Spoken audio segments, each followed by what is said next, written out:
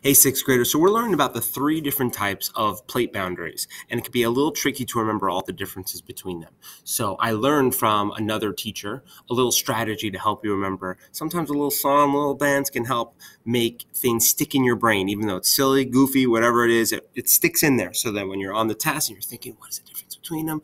And the word wall isn't helping you. Maybe a little dance, a little jig can help you. So here we go. Ready? I want you to take your hands like this, okay? And I want you to push them together like that. That is your convergent boundary, right? 2 different plates coming together. So you're going to go like this: convergent, convergent, convergent, convergent. Has a good ring to it, right? Then you take your hands, they're already together, and then you pull them apart like this: divergent, divergent, divergent, convergent, divergent, convergent, divergent. Okay, we're rocking along here. Now you take your hands like this, and you're going to remember that the third one is transform. They go side to side. So you go transform, transform, transform, transform, convergent, divergent, transform, boundaries. Here we go. Ready? Put it all together. Convergent, divergent, transform, boundaries. Mess that up a little bit. Let's do it one last time. Okay, here we go. Ready?